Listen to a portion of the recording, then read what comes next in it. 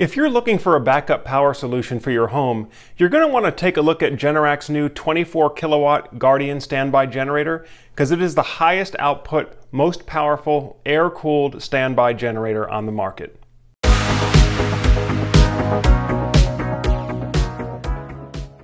Hi everyone, Joe Ordia here for Solar Surge, and for the past 8 years I've been helping families get their home set up to survive a loss of the electric grid. And of course at Solar Surge here we use renewable energy, solar power with battery backup, and sometimes even fuel burning generator backup as well. If you're new to the channel, we do product reviews and comparisons on this channel, covering solar panels, batteries, generator sets, and oftentimes how to integrate those different systems together so that you can have the most redundant, most secure power supply for your home.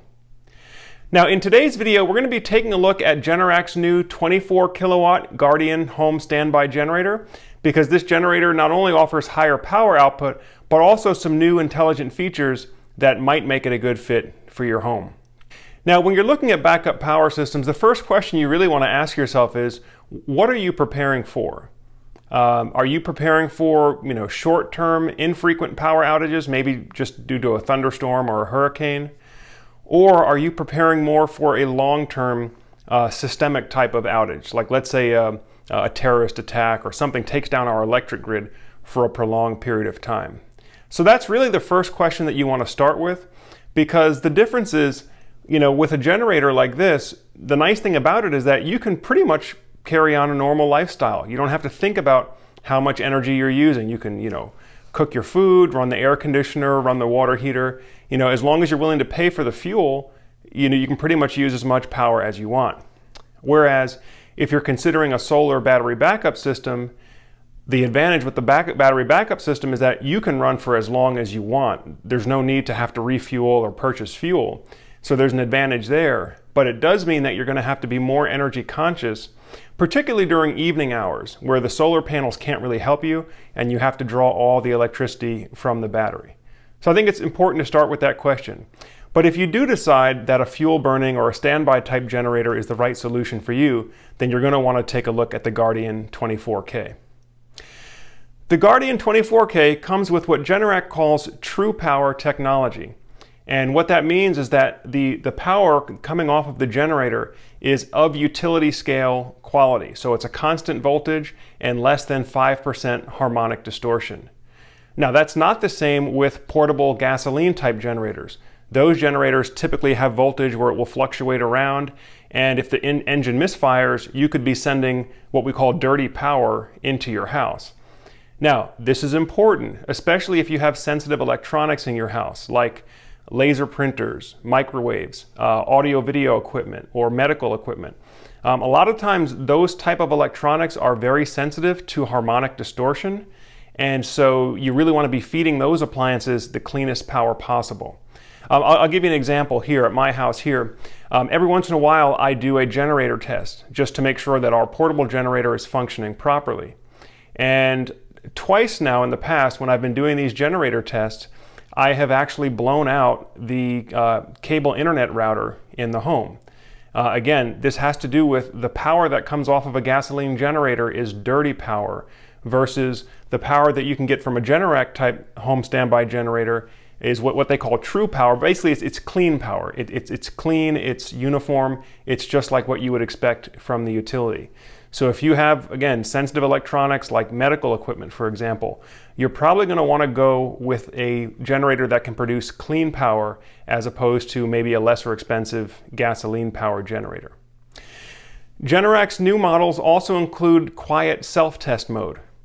Now, home standby generators will generally have an automatic test cycle where they will kick on once a week for about 5 minutes just to keep the fuel moving through the lines, make sure that the battery is working, make sure that the engine will start when it's needed. And so with the quiet test mode, it allows the engine to run at lower RPMs, which keeps the noise down and it also minimizes your fuel consumption.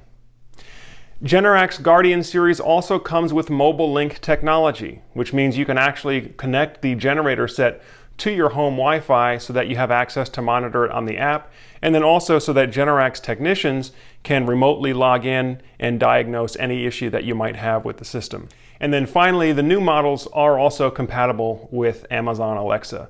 So I suppose you can tell Alexa to turn the generator on for you. Of course, if the power's gone out, that might not work so well. But it does integrate with Amazon Alexa, which gives you some little bit additional control here. Now again, folks, before you go down this path too far, you really need to ask yourself, what are you preparing for? Generators like this are great for short-term outages where you don't really care about the availability of fuel. You just need something to get you through a couple of days.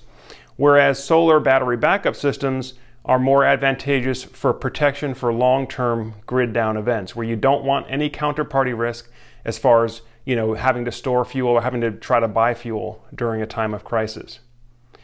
Now, many of our clients here at Solar Surge choose to do all three. They'll do solar, enough to knock out the electric bill. They'll do battery backup, which will kind of be the primary backup system, which will kick in automatically, if we lose utility power.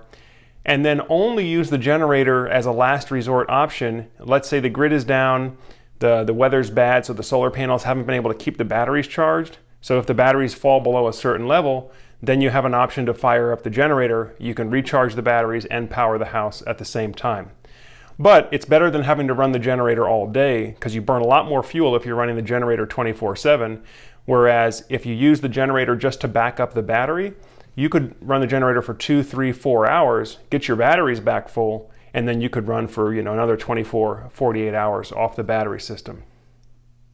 So folks, if this is something that you're interested in taking a look at for your home, whether a generator or perhaps a generator integrated with other solar and battery technology, feel free to reach out to us on the link below there. And what you can do, it'll take you to our website and you can schedule a virtual appointment with one of our designers and really just talk through, what the options would be for your house based on what your goals are.